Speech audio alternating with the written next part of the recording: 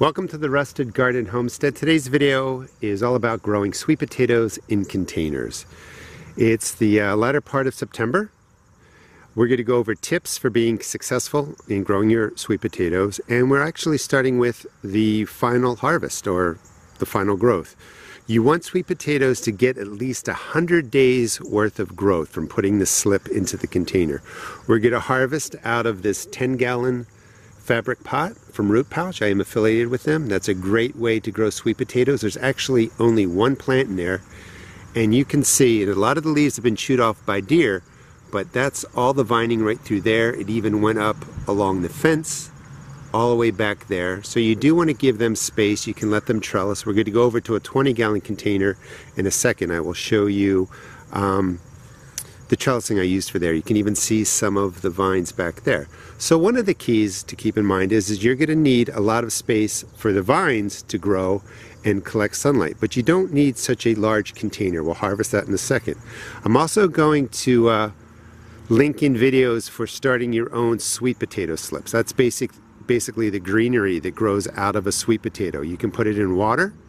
I'll have a link for that video. You can also lay them on their side in seed starting mix, and I found they tend to grow the slips better that way than in water.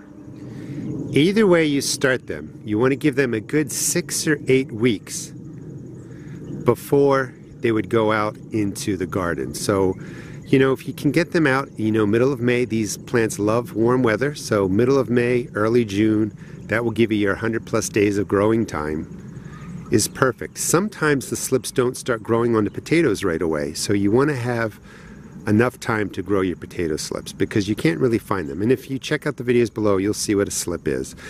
They're hard to find, at nurseries, so growing your own is a great way to do it. And you just buy any organic sweet potato, set it up in water, set it up in the seed starting mix like in the linked videos.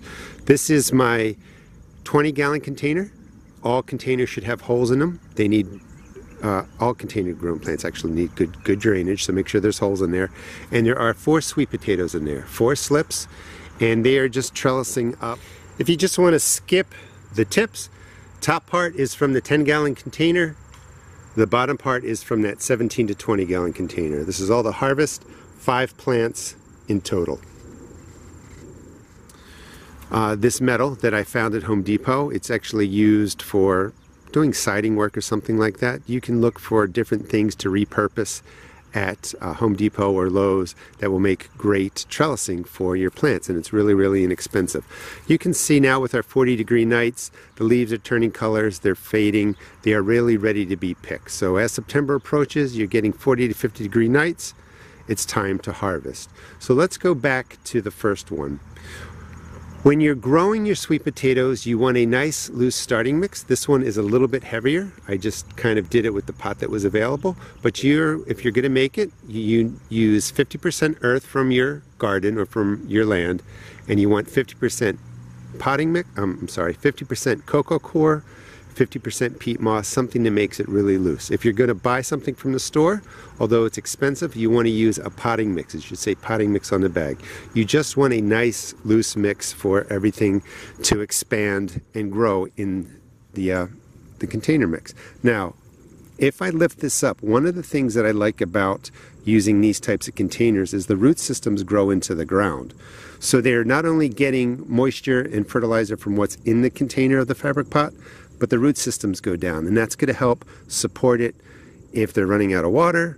It's also going to help support it to get more growth. And I think if we lift this up, you'll hear the tearing, but you can see the roots go through the fabric pots. So you can get, I think, a little bit more size in your sweet potatoes using the fabric pots. All right, let me set up the tripod and we'll dump this out and see what grew. All right, so here is all the vine that came out of the single slip that we put in there.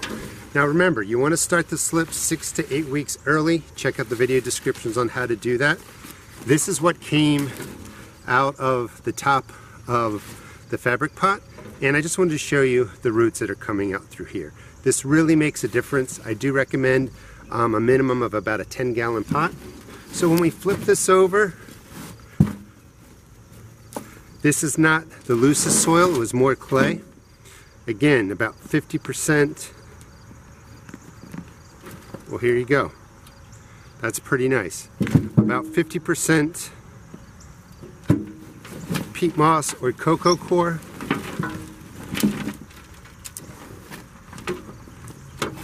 See if there's any more in there real quick.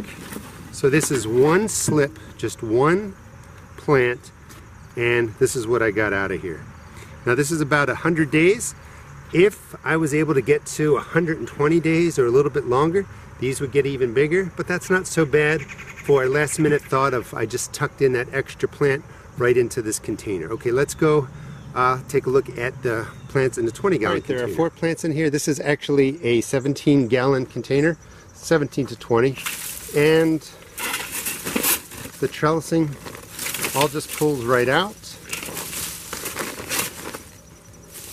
And you want to rip out all your plants. Toss them to the side. So here's one already. 2, you can see that they're a little bit bigger in the larger containers. 3, 4, that's kind of cool.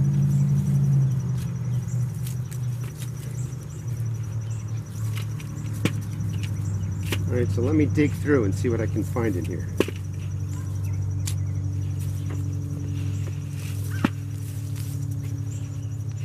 That's a nice size. I mean, look at that. Oh, it's got some holes in it. We'll have to check that out. Nice size sweet potatoes, 4 plants, and that's not bad for a 17-gallon container. That's pretty impressive. Now, this again is not the best soil. It was a little bit more of my basic earth out here, and I just tucked these in there without really prepping the soil. Let me just talk about soil prep. So again, 50% peat, cocoa coir, 50% earth, or buy a potting mix. What you want to do, and feeding these are really, really easy. Fill up any container halfway, something about this size, 1 or 2 handfuls of any organic granular fertilizer. Just mix it into the bottom half. Put in the rest of your soil, another 1 or 2 handfuls of any organic fertilizer. That could be anything that has numbers around a 5 nitrogen, 5 potassium, 5 phosphorus. Up or down a couple is okay.